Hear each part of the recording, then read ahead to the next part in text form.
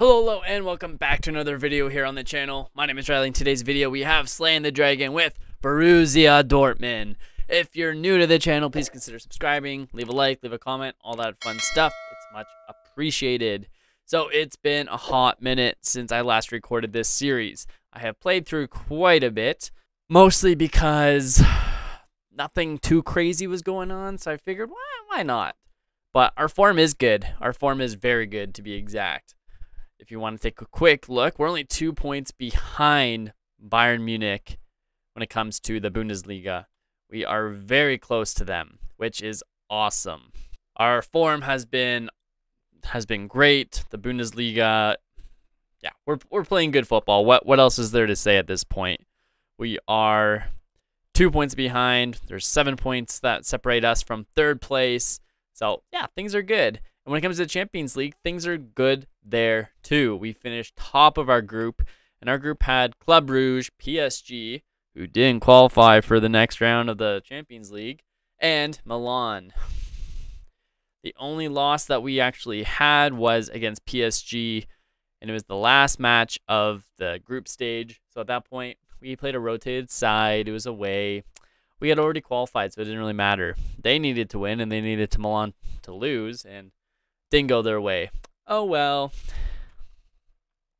And it's actually funny because Erling Haaland is actually with them too. So very, very fun.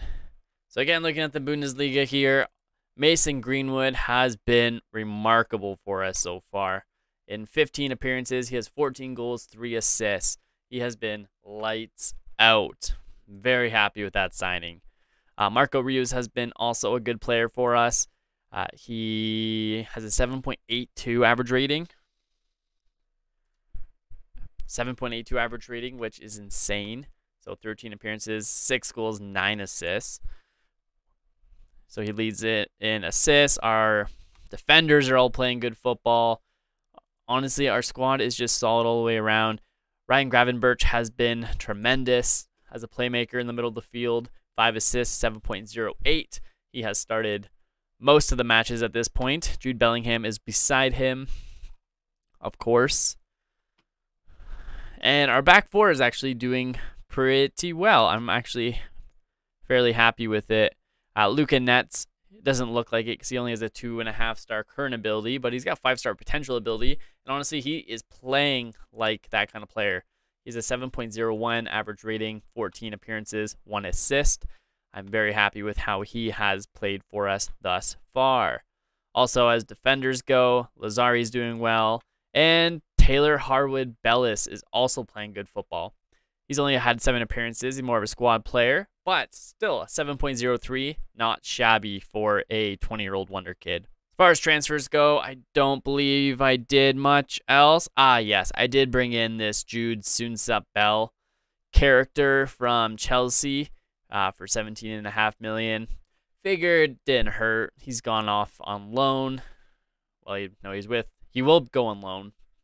I forget where he's gonna go. I think I'm waiting to find out, but figured it didn't hurt to actually do something like that with him, or sign him, or bring him in, because he is a 5-star potential player, striker, and he would fit well into my 2-man system because he is a pressing forward. Other than that, though, it's been a good run. Form has been awesome. The World Cup did just happen, so I'm just going to review that quickly. And then after that, we will play Bayern Munich. We play them away, so that's unfortunate. So just take a quick look here at the World Cup in Qatar in 2022. England ended up winning that, and we'll get to that final match that made England win in a second. But let's just take a quick little look to see how things played out. Group A, Spain and Ivory Coast beat out Qatar, who did not win a single match, in Paraguay. Not surprising there. France and Sweden had Group B, with Australia and the US not being able to progress. No surprise there. This is a tough one. Portugal and Brazil beat out South Korea and Romania. Italy and Holland beat out Colombia and DR Congo. Big surprise here. England and Senegal beat out Jamaica and Japan. Japan, man, what's going on with you guys? Croatia and Uruguay beat out Angola and Wales. Belgium and Argentina had their way with Costa Rica and Algeria, poor Algeria. Then Group H, Germany and Iran. Really, Iran, good for you guys. Beat out Mexico and Austria. That I did not expect. That's a round that I did not see happening. And then second round, Spain beat Sweden 2-0. France beat Ivory Coast in extra time. Portugal beat Holland. Looks like Italy beat Brazil in penalties. England beat Uruguay. Croatia over Senegal. Belgium over Iran. And Argentina over Germany. Wow, the Germans didn't even make it to the quarters. Crazy. Next, Spain beat out Italy. France beat out Portugal. England beat out Argentina. And Croatia over Belgium. This one is a wild one. Croatia 1-0 over Spain. And then England 5-0 over France. So going into the final, England beat Croatia 3-0. But looking at the scorers, Mason Greenwood with the hat trick. Wow, wow, wow. Yeah, pretty nice, pretty nice.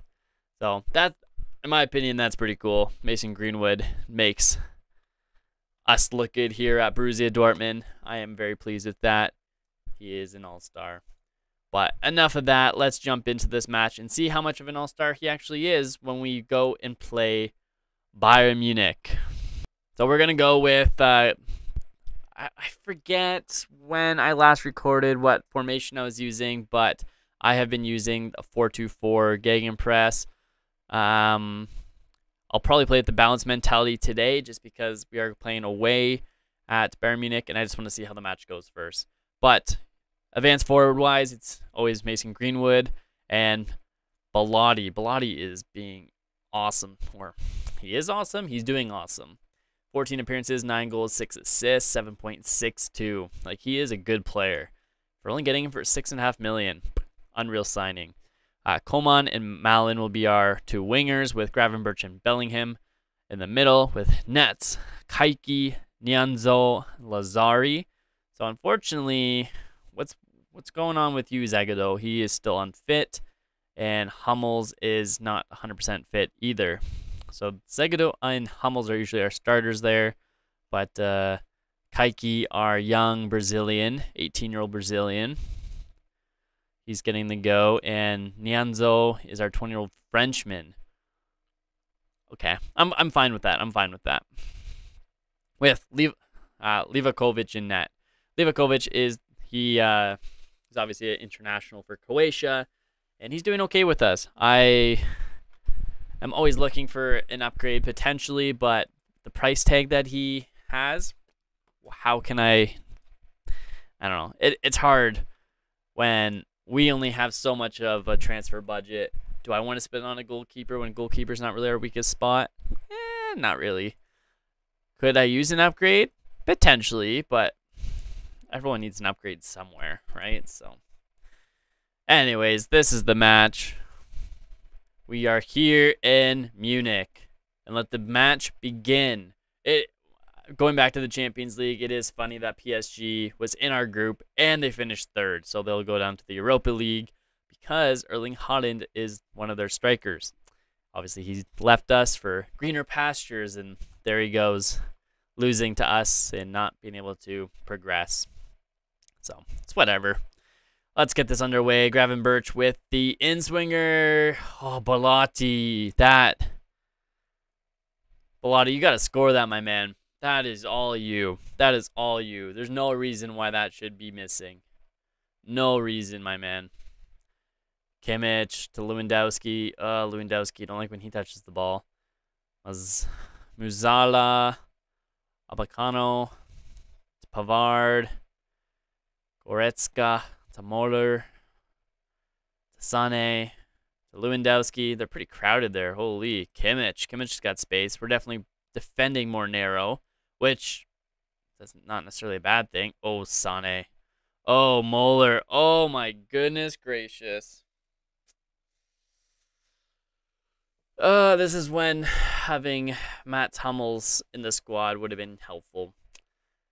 Center back with a little bit more experience because our young duo kind of got whirled around there. Like, we had so many defenders there. There's no way they should have been passing in front of goal that easy.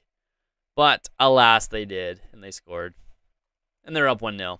But, whatever. Nets is already tired. Are you serious? I am going to go a little bit more positive mentality, though. And let's go demand more right now. And Zagadou can come on. Okay? Just go with that for now. Kimmich gives it to Moller. Moller to that guy. And Kimmich going to cross. Going to Lewandowski. Oh, he's got... Oh, lucky, lucky, lucky. I was a tad worried there. Okay, going into halftime, down 1-0. Not the best, not the worst. Like, I still don't like it. Bellotti should have had that goal. That header. It's too bad. Okay. Here we go. Second half. Kimmich gets it to Sane. Sane to Moller. They like that right side of the field. Lewandowski. Lewandowski's looking to pass it to Moller. Lewandowski's going for a little bit of a run. Oh, they thread the needle. Oh my gosh, that's so lucky. Hit the post. Oh my goodness. Lewandowski's probably kicking himself for that. 9 times out of 10, he probably would have scored. So, lucky for us, he didn't. Gravenberch gets it up. Moller clears it out. Coman is trying to find the ball and finds it. He does. What are you going to do now? To Kaiki, to Nianzo, to Bellingham. Bellingham to Malin. Malin gets it to Coman. Coman's going to shoot. Oh my gosh, what a save. What a save. I for sure thought that was going in. Gravenberch again. No one. Oh, I thought that Coman shot was going in for sure. That is disappointing. But, c'est la vie. Things happen. Oh, now Kimmich gets a corner. Great. Oh, I thought that was going in too. Pavard should have scored that, honestly. Heads it wide. Alphonso Davies. Goretzka. Sabitzer. Lewandowski. Alright, what's going on, boys? Get the ball off them. Sane. Sane back to Moller. To Moller. Goes wide to Davies. Davies got space to roam. He's got Lewandowski out in front. He's going to get the cross off. Gets it to Muslala. And oh, Lewandowski had another opportunity there. But he was offside. Thank goodness. Take a hike. Time to make some changes. We're 70 minutes in. And let's go. Ooh, Malin is having a rough go of it right now. Honestly, Mason Greenwood is too. So is Kaiki. Oh, we're having a lot of players that are just like having a rough time. What to do? You know what? I'm going to leave it at that for now. Honestly, Coleman's going to have to come off probably in a moment. But if I can leave him on. Bellingham's having a bad match. Everyone is. You know what? I need fresh attackers. Should I just do it? Musla. I can't say that name at all. Goretzka gets it to Moller to Sane. Sane shoots. Oh my gosh, what a pass. What a pass. What a goal. Jamal Musiala.